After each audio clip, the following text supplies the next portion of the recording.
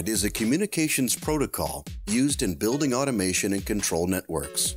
One of the primary features of BACnet is that it provides interoperability among different vendors' equipment, freeing dependence on a singular vendor if looking to expand your system.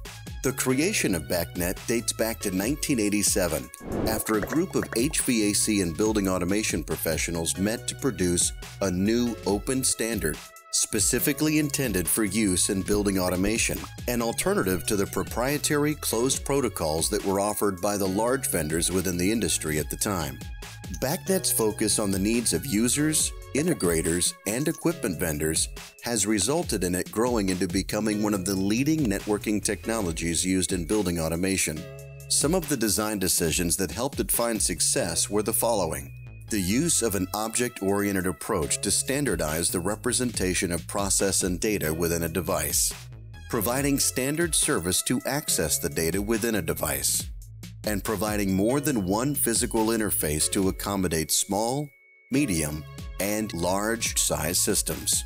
For example, BACnet allows for multiple systems to communicate with each other, such as an HVAC system in an office building.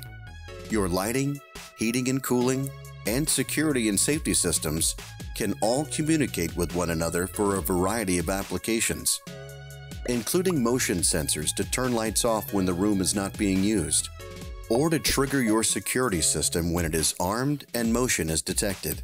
Or if your smoke alarm goes off, you can have your lights turn on at full brightness in order to make the building easier to navigate in a potential emergency situation.